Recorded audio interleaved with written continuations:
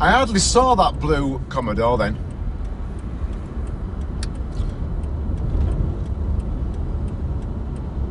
And I'll tell you why that happens. It's called saccades.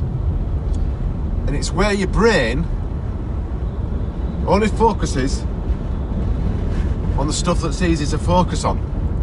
As I've approached the junction, I've looked right to left, right to left, right to left.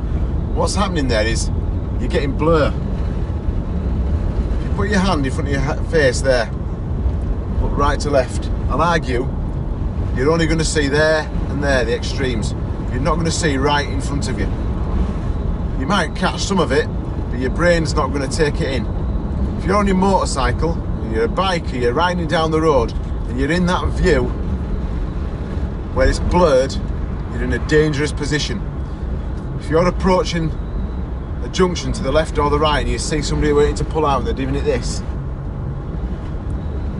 and you're in their blurred area, that's one hell of a dangerous spot to be in.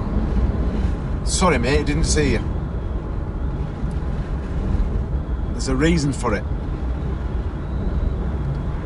It's how the brain works. Keep that in mind when you're out on your bike.